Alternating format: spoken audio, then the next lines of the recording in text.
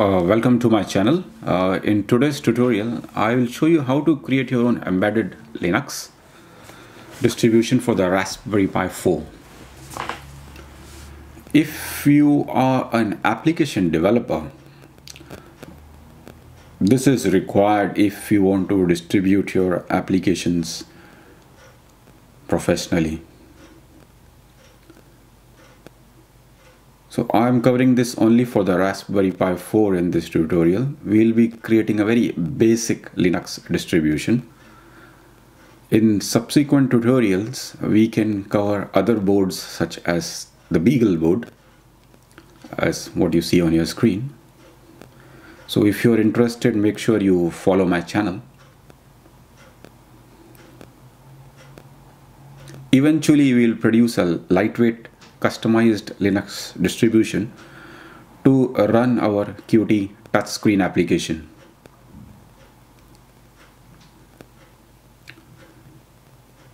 Make sure to follow the links which I have provided in the description below. Just get yourself familiar with the environment and the tools which we are going to use.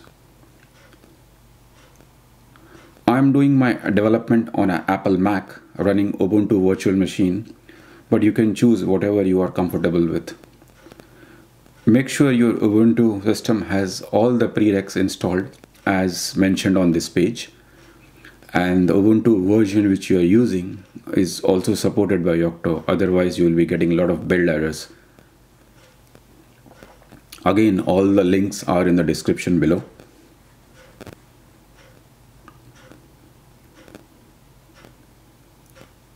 So just make sure to install these prereqs. Just run the command as it is given on this page here.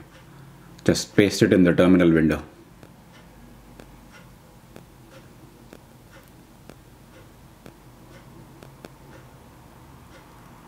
I have summarized the requirements again on this screen. You can freeze this page and have a look at it again in case.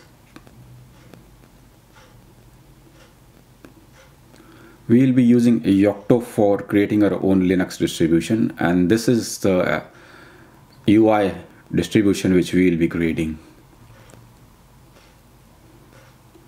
Make sure to read through this if you wish to. So let's get started. Okay, let's download Yocto first, and we'll install it in the OPT folder. So just create the folder as I'm creating it on the screen now. And we'll be cloning the Yocto from the GitHub, and we'll be cloning the Dunfell branch. This is the branch which is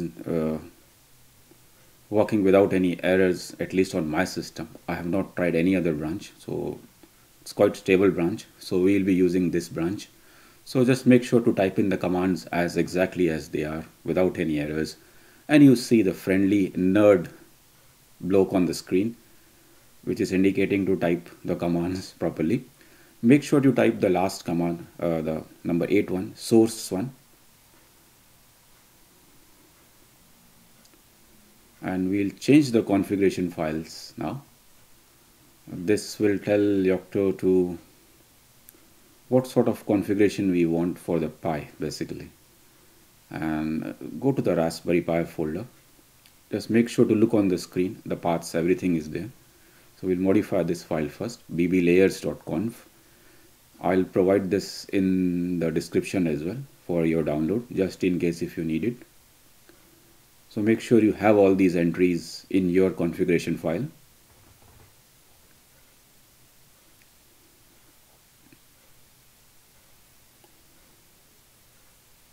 So we have support for Qt in this. So save the file.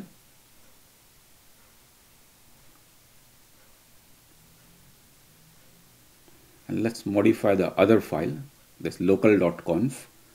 This will tell Yocto what kind of image which we need to build and what features. So we are using Raspberry Pi 4 and the touchscreen feature for now.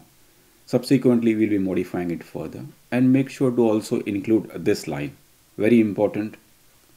Make sure to put that line in your local.conf as well. Image underscore fs types. Save the file. And now we'll run the actual build. Make sure to type all the commands in the same terminal window. Do not create any separate terminal window. And the command is to run to start bitbake and the name of the image as you see on the screen. This is going to take about 5 to 6 hours or maybe more. So make sure your computer does not go to sleep. This is going to take a long time. If you do get errors, it will mostly be because your virtual machine does not have enough RAM maybe. So if you follow all the prereqs, it should build successfully.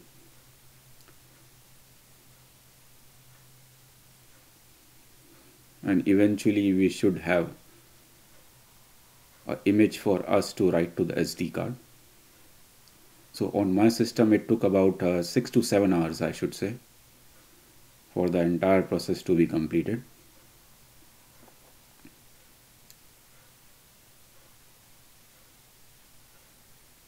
I can play some background music here while this completes.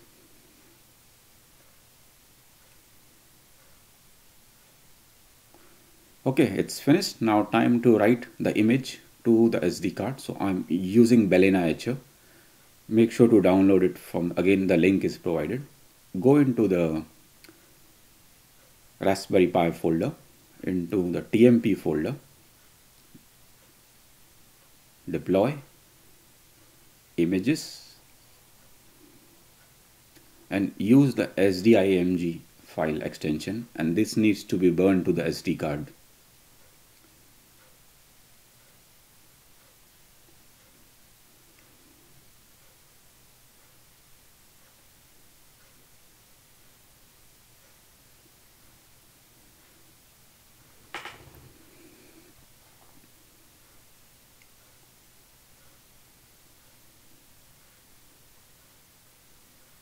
I'm using Balena Etcher because it makes writing to the card easy.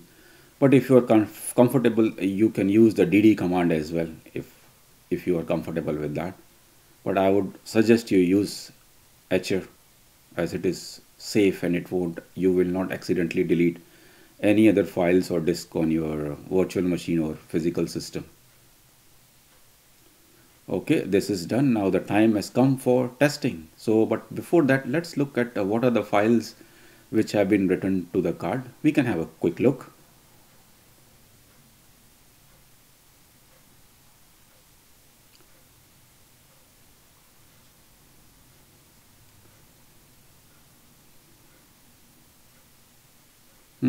So it has created the files. So we have some files here, but we don't know yet whether these will work or not. That proof will come once we insert the SD card into the Raspberry Pi 4. The files are there, looks good from at least from the files, but yet we don't know whether we will be having a successful image or not. But let's try it. Okay, let's put the SD card. Okay, here it goes now.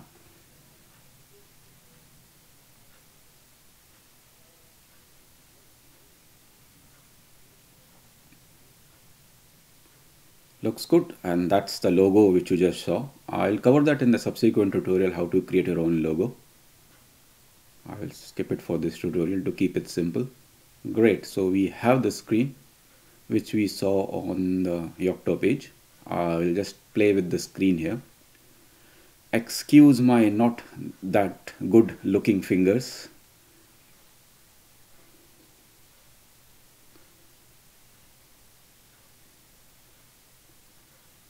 Looks good so far. It's quite responsive. I'll just try some touch applications,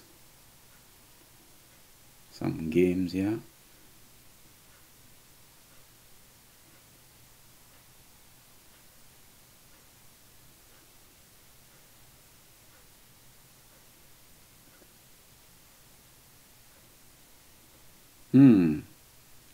Looks good.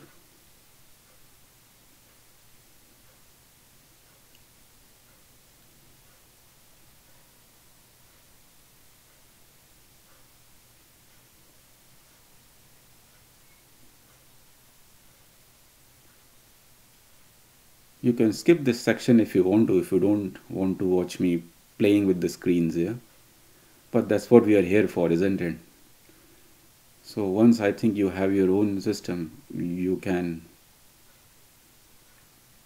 try these things on your own. I have also provided the binary image for the Linux distribution, just in case if you don't want to go through all this but just want to play yourself on the Raspberry Pi. So you can insert it directly on the card and just try it on your Pi 4.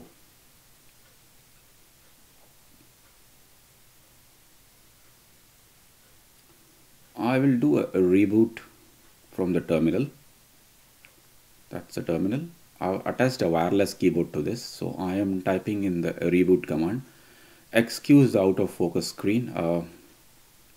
Was a bit difficult with the camera to film and type and other things, so I'm typing in the reboot command to see how fast it boots and whether my logo shows up again or not.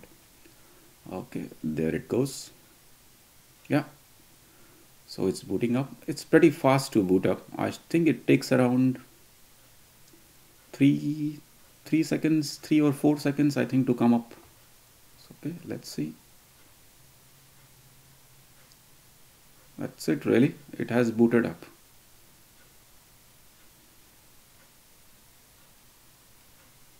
Yeah, so we are ready in around 3 or 4 seconds.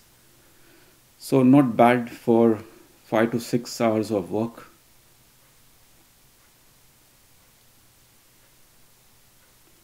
In case if you're interested to look at other ways to create your UI, you can go onto this website as well, Embedded Wizard. I was just doing my research when I came across this site, so it may be of interest to you. Just have a look. I thought maybe it could be of use to someone who wants to create embedded UIs. Looks promising, and they support a Raspberry Pi 4 as well.